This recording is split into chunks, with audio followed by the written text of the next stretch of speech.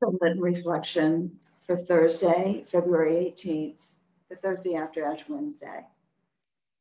Lent is a season of fresh starts and new beginnings, and it offers us a finite period for self-examination and repentance.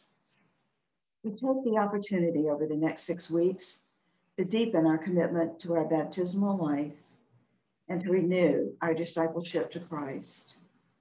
Often we give up things that we enjoy and take on spiritual disciplines like additional Bible readings, additional prayer, and doing extra things for others.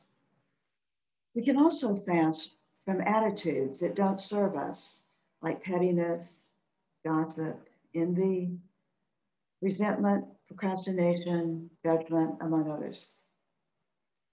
We need to ensure that our purpose for fasting from anything is to deepen our relationship with God. If it's just a physical exercise with no spiritual motive, it can be like a New Year's resolution.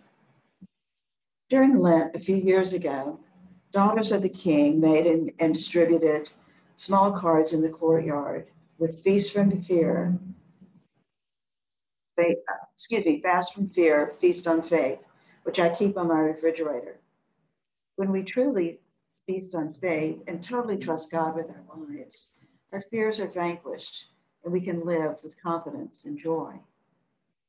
Lent offers us a time to purify ourselves from sin and selfishness. Yet we know our efforts alone do not save us.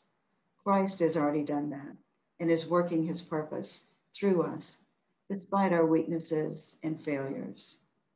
Whatever we give up or take on, by Easter, we will be ready to eagerly celebrate. Our souls will be awakened, and we will joyfully await the feast. Failures, which are part of our stories, whose burden we bear, and by whose grace we have grown.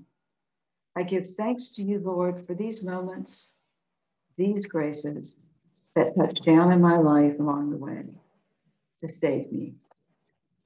Blessings.